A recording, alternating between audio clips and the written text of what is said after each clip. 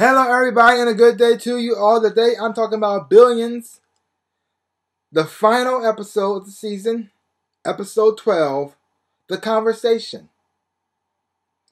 In this episode, things start to get a little dark because Chuck is pissed off at Bobby and his wife because he went to go see his wife Wendy.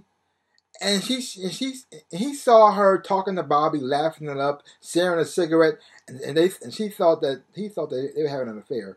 So he got pissed off, and he went to see a dominatrix to pretty much handle his frustrations, but he couldn't go through with it. So now he goes back home defeated. Wendy's back home already. She's taking a shower, and then the little devil talks in his ear and says, "Look at her computer. Look at her laptop. It's right there. Just look at it. Look at it, and then you can find out what they were talking about." And when he does that, he hits the jackpot. Bobby pretty much make a confession to Wendy, telling about all the stuff that he did, because he trusts her, and she's a psychiatrist. So everything he tells her is between them. That's what he was hoping. But Chuck uses information to try to take down Bobby. And then Bobby finds out about this. He's freaking out. He thinks he got to leave the country. He's making all these freaking plans. Everything's going to DEFCON 4 or whatever. Because at first, Bobby and Wags were trying to get get a major client back for what happened last episode with the loss of all that money. So it get a client, it get a big client. Others will come too. So they finally get one, and then this happens. And so Bobby's freaking out. He's pissed off, and he's mad at Wendy because he thinks that she leaked it. But he tells her, "If I'm gonna go down, chick, you're going down too. I have all this dirt on you too." He shows her all these pictures about her and the dominatrix stuff, and her getting naked with him. And he got all these things, and she's freaking out. She's pissed off. She's pissed off at her husband. He pretty much tells him, "You got to get out of here. And you used me, and that hurt my feelings. And I'm pissed off at you. You got to go." So now both Chuck and Wendy, Chuck and Bobby lost Wendy. Yeah, all because of Chuck. Because if Chuck didn't do this, Bobby wouldn't act the way he did, and now Wendy's stuck in the middle of this. What? I was loyal. I'm your friend. Or whatever. And so even though Chuck thought he was going to use this, he really couldn't use the information that he had. So he let the case go again. So this time, Bobby actually won again, really. But for his last little bit of revenge, he let a leak that Bobby has a bug implanted in his building. So they pretty much tore the whole place apart just to find it. But it wasn't really there, which was messed up. Because he thought this is his last chance to get this little bit of revenge.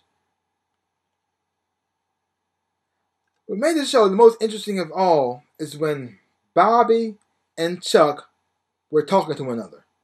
After Bobby pretty much ripped this whole place apart, Chuck comes strolling in like he knew it was going to happen, and they were just talking to one another.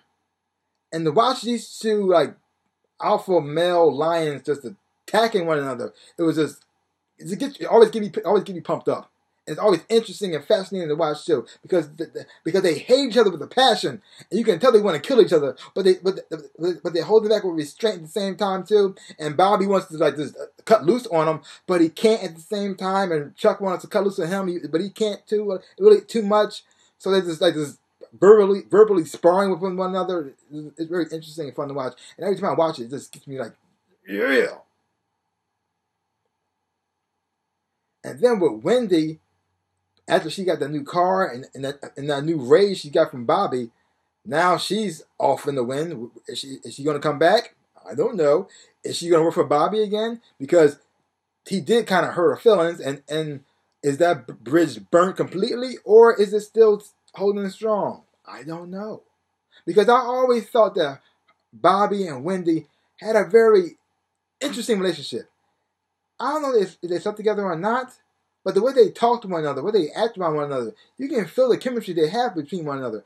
And Chuck sees it, and Laura sees it too. That's why Laura doesn't really trust her. But she handles it a whole lot better than Chuck does. Because like I said before last episode, if Chuck loses Wendy, oh, it's going to be on. Because Wendy kind of holds him back. It kind of keeps him in check. So if Wendy's gone, being like his moral compass, he'll do anything. I mean, probably anything. He does not care. He will use anybody to get what he wants, go by any means necessary to get what he wants, because he feels as though he's the good guy, they're the bad guys, and they have to go down. But there's something else happened in this episode that I did not see coming. Brian, who works for Chuck, pretty much as his like right-hand man, got offered a job from Bobby. Because Bobby knows where he comes from. Bobby knows he had to work hard to get to where he was at. And he knows that and Bobby and Brian has been feeling a little messed up how Chuck has been handling the case.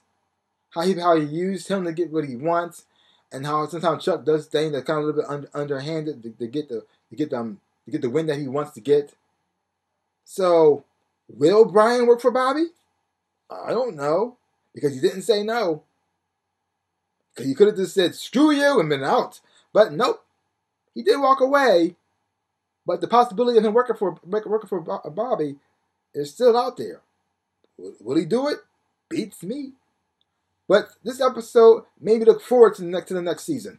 I really did enjoy it a whole lot. I enjoyed this whole season. It was a whole lot of fun. Very intense at times. Good show. If you haven't watched the Billions, so check it out for yourself. Hopefully you will enjoy it just as much as I did. Leave your comments down below and let me know if you got any thoughts or opinions or theories about where the show is going to go and what you thought about this episode right here. Leave your comments down below. Well, that's all I got to say about that. So give my channel a big old like and thumbs up. Boom. And subscribe to my channel and share. I really would appreciate it. Like I always say in my dreams and in real life, I am the Ninja Rabbit.